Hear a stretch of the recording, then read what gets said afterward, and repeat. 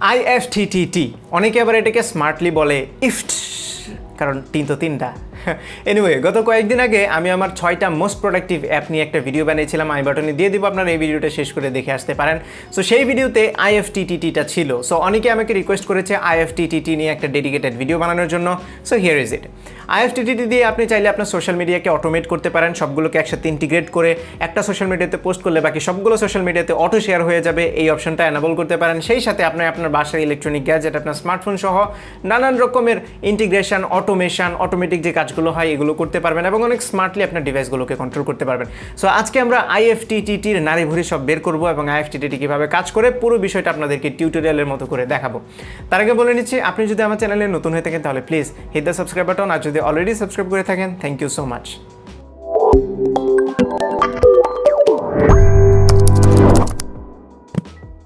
প্রথমেই জেনে নিই IFTTT কি। সো IFTTT এর মানে হচ্ছে if this then that. So এই নামটাকে আমরা দুইটা ভাগে ভাগ করতে পারি। প্রথম অংশটুকু হচ্ছে IFT, তার মানে ইফ দিস, এর পরটুকু হচ্ছে দেন দ্যাট, তাহলে এটা হবে। তার মানে এটা একটা কন্ডিশন, যদি এটা হয় তাহলে এটা ঘটবে। প্রথম যে পার্টটুকু IFT, এটুকুকে বলা হয় ট্রিগার, আর দেন দ্যাট এইটুকুকে বলা হয় অ্যাকশান। আমরা যদি রিয়েল লাইফ এক্সাম্পল দেখি তাহলে যখনই সূর্য ডুবে যাবে, এটা হচ্ছে একটা ট্রিগার, তখনই আমার বাসার লাইটটা অটোমেটিক্যালি জ্বলে যাবে, অন হয়ে যাবে। এইটা হচ্ছে একটা অ্যাকশান, তার মানে একটা ট্রিগার আর একটা অ্যাকশান। আর যদি সোশ্যাল মিডিয়ার এক্সাম্পল দেই, যখনই আমার ফেসবুক পেজে কোনো একটা পোস্ট করা হবে, এটা হচ্ছে একটা ট্রিগার, তখনই সেই পোস্ট অটোমেটিক আমার সোশ্যাল মিডিয়ার আরেকটা সোশ্যাল মিডিয়া সে টুইটারে শেয়ার হয়ে যাবে। এইটা হচ্ছে একটা অ্যাকশান। আমার ফেসবুক পেজে পোস্ট হলো, সাথে সাথে টুইটারে শেয়ার হয়ে গেল। ফেসবুক পেজে পোস্টটা হচ্ছে ট্রিগার, টুইটারে শেয়ার হয়ে যাওয়াটা হচ্ছে, টুইটারেও পোস্ট হবে, শেয়ার না, যে ফেসবুকের পেজ শেয়ার হয়েছে এরকম না, টুইটারে অটোমেটিক পোস্ট হয়ে যাবে। এইটা হচ্ছে একটা অ্যাকশান। সো আমরা ধরলাম IFTTT প্রথম পার্টটুকু হচ্ছে একটা ট্রিগার, দ্বিতীয় পার্টটুকু হচ্ছে অ্যাকশান। এটা জেনে রাখেন, এটা হচ্ছে IFTTT কীভাবে কাজ করে তার একটা বেসিক আইডিয়া। এরপরে যখন আপনারা IFTTTতে ঢুকবেন তখন আরও দুইটা জিনিস আপনাদের নজরে আসবে। প্রথমটা হচ্ছে সার্ভিসেস, দ্বিতীয়টা হচ্ছে অ্যাপলেটস। এই দুইটা জিনিস সম্পর্কে ক্লিয়ার আইডিয়া আপনাদের থাকতে হবে। সো সার্ভিসেস কি? সার্ভিসেস হচ্ছে যে প্ল্যাটফর্মগুলো আপনারা ইউজ করেন সেগুলোই IFTTTর সার্ভিস। সে ফেসবুক একটা সার্ভিস, ফেসবুক পেজ একটা সার্ভিস, ইনস্টাগ্রাম, টুইটার, ফেসবুক, তো বললাম ইউটিউব, আপনার যে অ্যান্ড্রয়েড ডিভাইসটা আছে এটা একটা সার্ভিস। এটার ভেতরে আরও সার্ভিস আছে, যেমন এটা লোকেশন একটা সার্ভিস, এটার ভেতরে যে আপনার রিং মোড আছে এটা একটা সার্ভিস।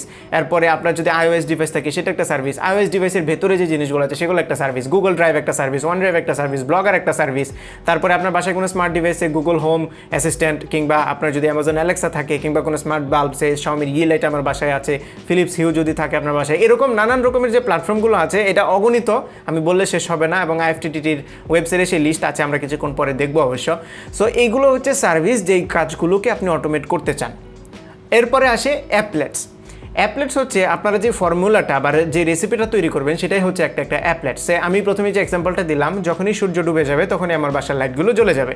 এই যে একটা ফর্মুলা আমি তৈরি করলাম, এই যে একটা সে রেসিপি আমি তৈরি করলাম, এটাকেই বলা হয় অ্যাপলেট। আমি যে তৈরি করলাম যে ফেসবুক গ্রুপে যখনই ফেসবুক পেজে যখনই কোনো কিছু পোস্ট হবে সেটা অটোমেটিক্যালি আমার টুইটারেও পোস্ট হয়ে যাবে। এই যে ফর্মুলাটা আমি তৈরি করলাম বা রেসিপিটা তৈরি করলাম, এটাকেই বলে অ্যাপলেট। এখন এই অ্যাপলেটগুলো অলরেডি IFTTTতে অনেকেই তৈরি করে রেখেছে। এরকম অ্যাপলেট সে কেউ তৈরি করে রেখেছে অ্যান্ড্রয়েড ডিভাইস নিয়ে, কেউ তৈরি করে রেখেছে ফেসবুক নিয়ে, আপনি নিজেও তৈরি করতে পারেন। তার মানে এক্সিস্টিং যে অ্যাপলেটগুলো প্ল্যাটফর্মে অলরেডি আছে সেগুলো আপনি চাইলে ইউজ করতে পারেন, অথবা আপনি নিজে তৈরি করে নিতে পারেন। আজকে আমরা দুইটাই দেখবো, কিভাবে এক্সিস্টিংগুলো ইউজ করতে হয় এবং কিভাবে নিজে তৈরি করে নিতে হয়। সো আর কথা না বাড়িয়ে এবার আমরা সরাসরি দেখে নিই কিভাবে IFTTT দিয়ে কাজ করতে হয়। আমি পিসিতে দেখাবো, বাট পিসির মতোই মোবাইলেও কাজ করা যায়। আমি ভিডিও শেষে মোবাইলের ইন্টারফেসটাও আপনাদেরকে একটু দেখিয়ে দেবো, বাট পিসিতে দেখালে একটু ইজি হবে আপনাদের জন্য বোঝার জন্য। So let's dive inside. So শুরুতেই আমরা IFTTT.comটা ভিজিট করবো। যে কোনো একটা ব্রাউজার ওপেন করুন অ্যান্ড দেন IFTTT.com এই লিঙ্কটাতে যান। আমি লিঙ্কটি ভিডিও ডিসক্রিপশানেও দিয়ে দেবো।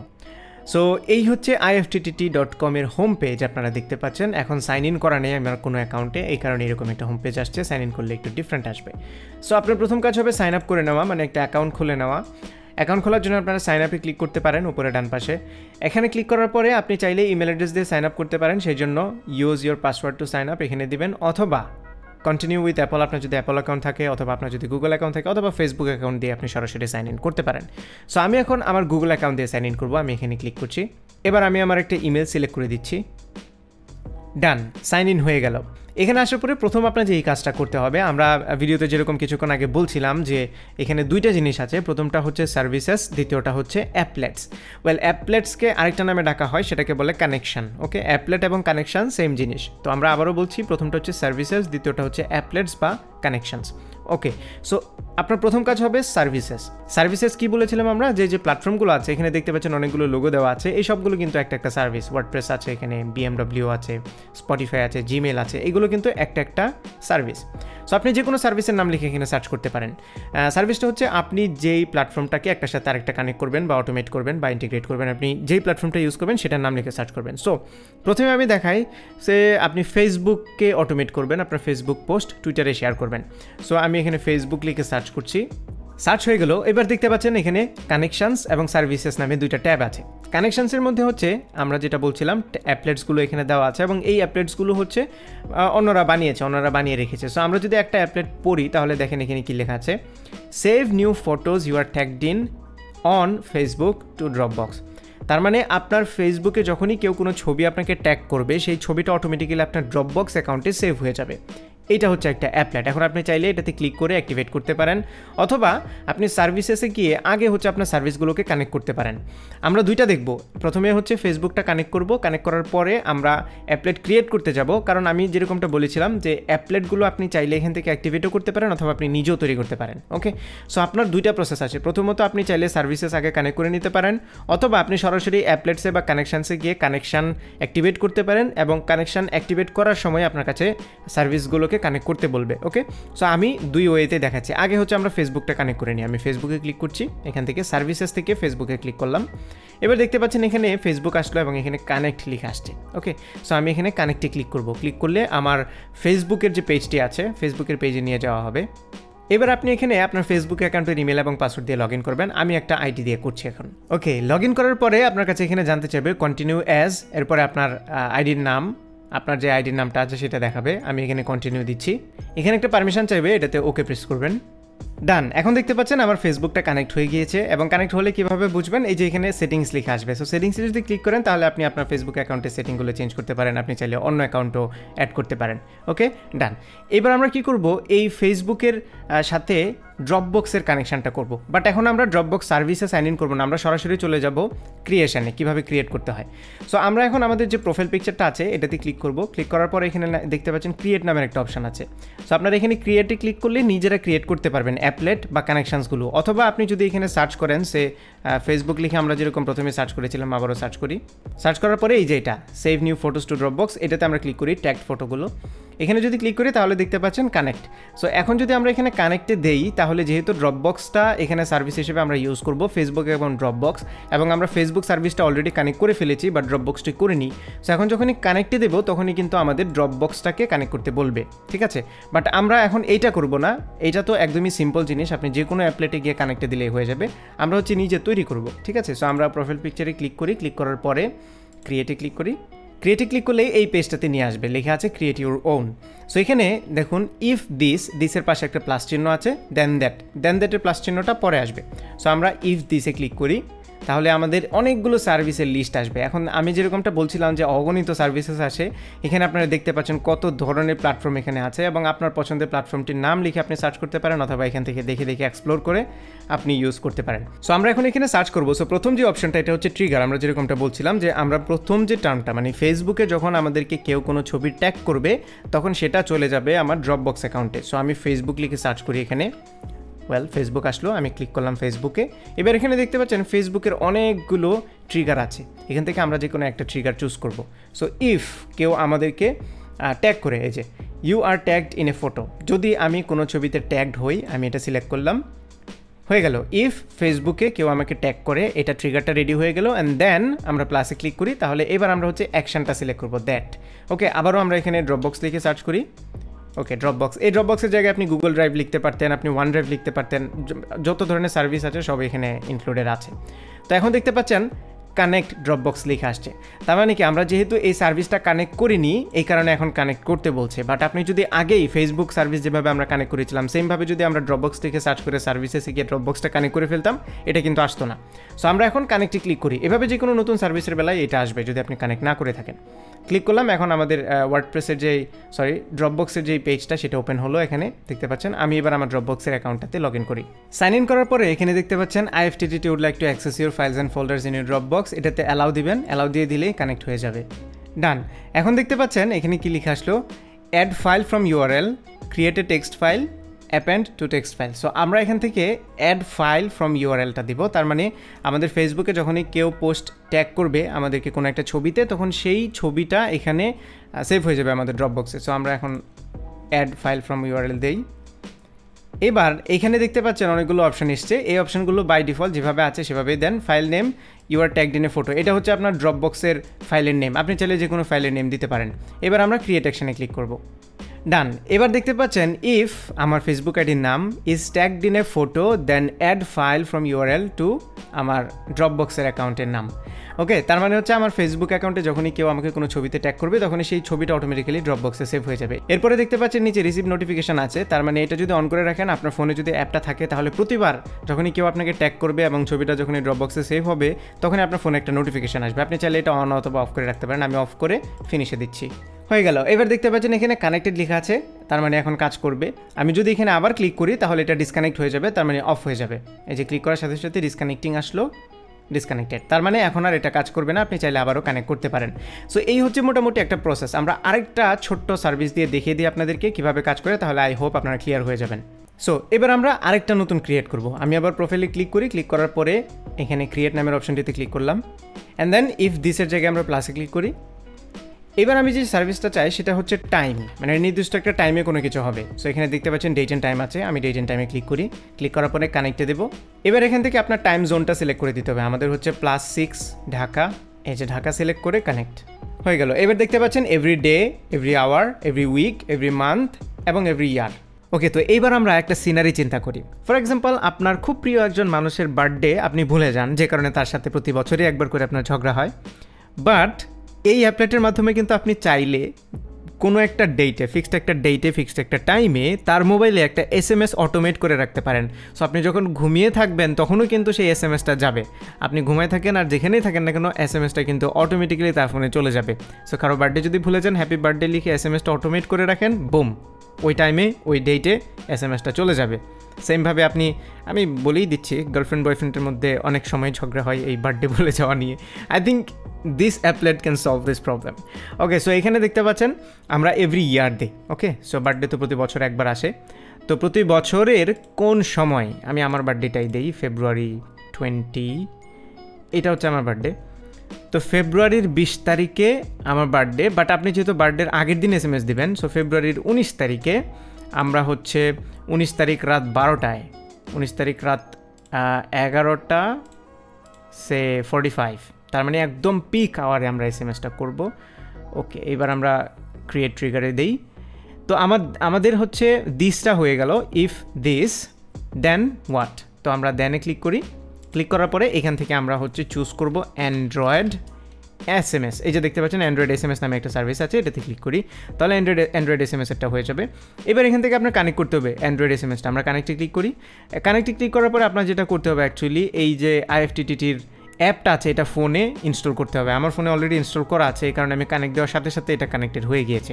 ওকে, সো আপনার ফোনে জাস্ট IFTTTর অ্যাপটা ইনস্টল থাকতে হবে এবং যেই অ্যাকাউন্টে আপনি এখানে লগ ইন করেছেন সেম অ্যাকাউন্টটাই ওখানে লগ ইন করে রাখবেন, ব্যাস, তাহলে হয়ে যাবে। এবার আমরা দেখতে পাচ্ছি সেন্ড এন SMS এর অপশন আছে, এখানে ক্লিক করি। ক্লিক করার পরে প্রথমে লিখতে হবে আপনার ফোন নাম্বার, তো 017, এরপরে আপনার প্রিয়জনের নাম্বার যাকে আপনি SMSটা পাঠাতে চাচ্ছেন তার নাম্বারটা এখানে দিয়ে দেবেন। এটা হচ্ছে +88 দিয়ে নেবেন। কান্ট্রি কোডটা এখানে রিকমেন্ড করছে, include country code, so country কোডটা দিয়ে নিলেন +88, দেন আপনার নাম্বারটা, আমি একটা র্যান্ডম নাম্বার আপাতত দিলাম। এবার এইখানে হচ্ছে আপনার SMSটা লিখবেন, যেটাই আপনার হয় না কেন। আমি লিখছি হ্যাপি বার্থডে। ওকে, সো এই এসএমএসটা আপনি পাঠাতে পারেন। এখন খেয়াল করেন এইরকম অ্যাপলেট কিন্তু আপনি 2টা বানাতে পারেন। সো তাকে 12:45 একটা এসএমএস পাঠালেন, আপনি আরেকটা অ্যাপলেট বানিয়ে রাখতে পারেন, মানে 20 তারিখ 12টার পরে 12:10 বা 15তে তখন আরেকটা এসএমএস পাঠাতে পারেন। পরদিন সকালেও আরেকটা এসএমএসের জন্য আরেকটা অ্যাপলেট আপনি তৈরি করতে পারেন। তার মানে আপনি মাল্টিপল অ্যাপলেট কিন্তু বানাতে পারেন। সো আমি হ্যাপি বার্থডে লিখলাম, লিখার পরে ক্রিয়েট, এখানে হচ্ছে এভরি ইয়ার অন টাইম। আচ্ছা আমাদের এই যে চেক টাইমটা দিয়ে দিতে হবে, এইটা হচ্ছে অ্যাড ইনগ্রিডিয়েন্ট হিসেবে রাখতে হবে নিচের দিকে। ওকে, এবার আমরা দেই ক্রিয়েট অ্যাকশন, তৈরি হয়ে গেল। এবার এখানে দেখতে পাচ্ছেন if every year on February 19 11:45 PM রাতে 11:45 দেন সেন্ড এন এসএমএস টু অমুক নাম্বার। এই নাম্বারে এসএমএসটা চলে যাবে, যে টেক্সটটা আমরা দিলাম সেটা, এবং এখানে একটা নোটিফিকেশান আছে, এই নোটিফিকেশানটাও রান হবে। আমরা যদি এবার ফিনিশ দেই তাহলেই হচ্ছে এই অ্যাপলেটটা অ্যাক্টিভেট হয়ে যাবে। বাট এখানে ছোট্ট একটা কথা আছে। আচ্ছা, এখানে বলছে ফোনে অ্যাপটা ডাউনলোড করার জন্য আমাদের ফোনে অলরেডি আছে। ওকে, বাট এখানে একটা ছোট্ট কাজ করতে হবে আপনার ফোনে, সেটা হচ্ছে ফোনে অ্যাপ ম্যানেজারে গিয়ে আপনার যে IFTTT অ্যাপটা আছে সেটার ভিতরে ঢুকতে হবে। সেখান থেকে পারমিশনসে যাবেন, যাওয়ার পরে এসএমএস এবং কন্ট্যাক্ট এই দুইটার পারমিশনটা অ্যালাউ করে দেবেন। এটা যদিও আপনি এই অ্যাপলেটটা যখনই দেন তখন রান হওয়ার সময় এই পারমিশনটা চাইবে, কিন্তু ততক্ষণে অনেক দেরি হয়ে যাবে, হয়তো বা ওই এসএমএসটা শিডিউল অনুযায়ী যাবে না। সেই কারণে আপনি আগেই অ্যাপ ম্যানেজারে গিয়ে পারমিশনগুলো দিয়ে রাখবেন এসএমএস এবং কন্ট্যাক্টের। আরও বেটার হয় যদি এরকম লং টার্ম কোনো অ্যাপলেট আপনারা সেট করেন, তাহলে এটা টাইমটা একটু শর্ট করে দিয়ে সে ফেব্রুয়ারি, আজকে কত তারিখ, আজকে যে ডেট এবং যে টাইম আছে আপনি ওই টাইমের ঠিক আধা ঘন্টা আগে হচ্ছে অ্যাপলেটটা তৈরি করে দেন, মানে আধা ঘন্টা সময় রেখে অ্যাপলেটটা তৈরি করে দেন। ধরুন আজকে হচ্ছে জুনের 19 তারিখ। সো আজকে জুনের 19 তারিখ যদি হয়, এখন বাজে হচ্ছে ধরেন রাত 9টা। ওকে, সো আপনি হচ্ছে জুনের 19 তারিখ রাত 9:30 জন্য একটা অ্যাপলেট তৈরি করেন, আপনার নিজের ফোনে এসএমএস আসুক। তখনই আপনি কিন্তু টেস্ট করে ফেলতে পারবেন যে অ্যাপলেটটা রান হচ্ছে কিনা, এবং আপনার এসএমএসের পারমিশনগুলো তখন চেয়ে নেবে, আপনি তখন দিয়ে নিতে পারবেন। সো এটা টেস্ট করে নিলে আমার মনে হয় আরেকটু বেটার হয়, তাহলে সব কিছু স্মুথলি চলবে।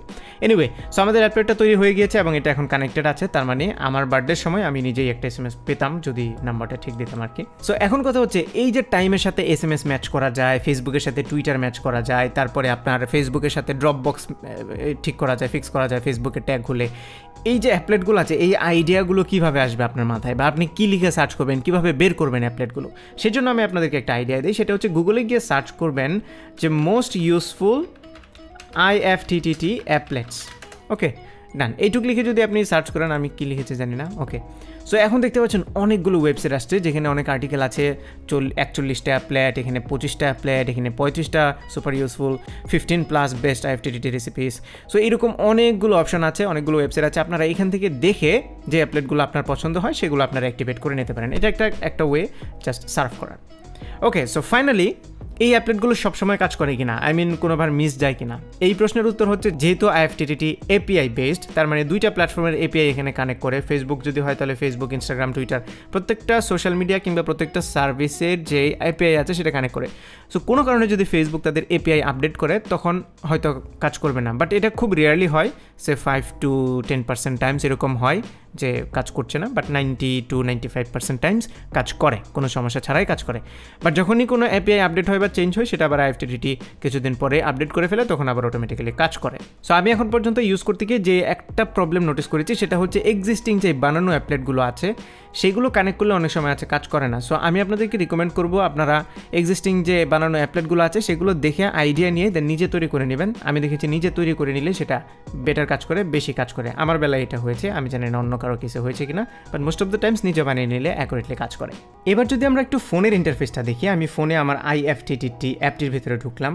ঢোকার পরে হোম পেজে দেখতে পাচ্ছেন অনেকগুলো সার্ভিসেস আছে। এই সার্ভিসেসগুলো হচ্ছে আমি ইউজ করছি, এই কারণে লিস্টে চলে আসলো এগুলো। আপনি যদি গেট মোরে ক্লিক করেন নিচে, তাহলে আরও অনেকগুলো সার্ভিসেস আসবে, এবং এখানে ক্রিয়েট নামের একটা অপশন আছে উপরের দিকে দেখতে পাচ্ছেন। এই ক্রিয়েটে যদি ক্লিক করি আমরা, তাহলে আমাদের পিসির মতোই ইফ দিস দেন দ্যাট চলে আসবে। এখান থেকে আপনি কিন্তু ফোনে ক্রিয়েট করতে পারেন। সো ফোনে আরও ইজি, আরও বেশি কনভিনিয়েন্ট আমার কাছে মনে হয়েছে। স্টিল আমি আপনাদেরকে পিসিতে দেখালাম যেন পুরো বিষয়টা সুন্দর করে এক্সপ্লেন করা যায়। সো আপনারা পিসি কিংবা মোবাইল যে কোনো প্ল্যাটফর্মে ইউজ করতে পারেন আপনাদের সুবিধা মতো। সো এই ছিল আমাদের আজকের ভিডিও। আশা করি আপনারা IFTTT নিয়ে সব কিছু বুঝতে পেরেছেন। এরপরেও যদি আপনাদের কোনো কোয়েশ্চেন থাকে, তাহলে আমাদের ফেসবুকের গ্রুপ আছে, গ্রুপের লিঙ্কটি ভিডিও ডিসক্রিপশনে দেওয়া আছে, সেখানে জয়েন করে আপনারা পোস্ট করতে পারেন। আই হোপ আমি সহ অন্যান্য যারা এক্সপার্ট আছে তারা আপনাদেরকে সাহায্য করতে পারবে। সো এই জন্য আমাদের আজকের ভিডিও, আশা করি ভিডিওটি আপনাদের ভালো লেগেছে। যদি ভালো লেগে থাকে তাহলে ভিডিওতে একটা লাইক দিবেন, কমেন্ট করে জানাবেন কেমন লাগলো, আপনার ফ্রেন্ডদের সাথে শেয়ার করতে একদমই ভুলবেন না। আর আমার চ্যানেলে সাবস্ক্রাইব তো মাস্ট। দেখা হবে পরবর্তী ভিডিওতে। Till then take care, tata.